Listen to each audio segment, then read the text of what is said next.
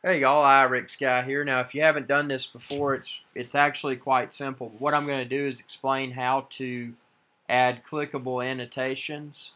These could be subscribe, links, etc. I use them for subscriptions. So I'm going to demonstrate using one of my videos that I have not published yet. Basically all you do is go into Video Manager and you edit the video that you want to add annotations for. Click the annotations option and then start playing your video and pause it when the pieces within the video appear that you want to highlight. Now you can also just do text annotations if you don't have it already in the video, but I design intros for my videos that have what appears to be a button, and then I overlay the annotation that enables that area to be clicked. So we're going to hit play on the video. And what we're waiting for is the button to appear.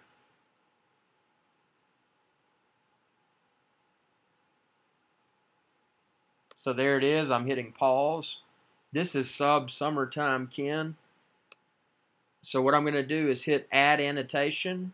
I'm going to select Spotlight, and then this box will appear. Now what I can do with this box is drag it to the area to where I want the clickable action to occur.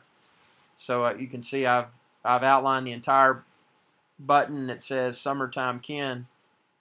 And then since I know how long this button appears, I know it appears until 23.5 seconds. So I'm going to go ahead and set that. If you didn't know, you could just play your video until you find that timing. Then you click this link box here. And what you're going to do for the drop down in this case is, and you got several options, but I wanted to subscribe. So I hit subscribe. So if someone clicks that area, it will enable them to subscribe to Summertime Ken's YouTube channel. So I'm going to hit save and publish, and now I'm going to hit play again. And there's another annotation. This particular intro that I use, I have options that the viewer can click for both Summertime Ken as well as myself, which is IRIX guy. Now I've got both of these to where they disappear at 23.5 seconds, so all I need to do is hit Add Annotation again, select Spotlight, and then highlight the sub IRIX guy piece. Now this will be different because it's IRIX guy, so I'm going to again set my time to 23.5.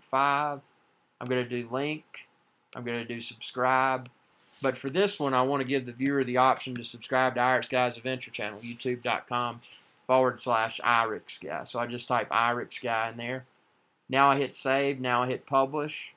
And when I hit play, what we should see these boxes stay until the intro piece goes away. See, and then they disappeared. So that's exactly what I wanted. So basically what I did, and what I would encourage people to do, and I'll post some more videos on this topic, but I create a variety of intros that I can paste within Final Cut Pro in front of my various videos. And those help to promote subscriptions. In this case, I'm not only promoting Summertime Ken's channel, but I'm also promoting my channel, IRIX Guy's Adventure channel. So it's just a convenient way to do it.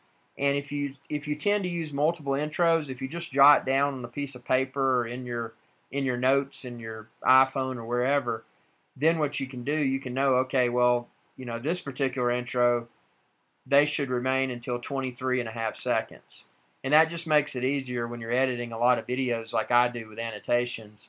Makes it easier to go in and click, highlight, add the subscribe link, and not waste as much time. It becomes a very semi-automated process.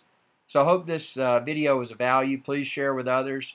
Drop me a line if you have any questions. I try to embrace as many of the YouTube tools as they provide, and this is one of the tools that I've found for subscriptions to be very beneficial. It helps to increase the likelihood that the number of subscribers for a YouTube channel will grow if you actively promote it. So thanks for watching, and be sure to subscribe, youtube.com/IRIX Guy. Y'all have a good day.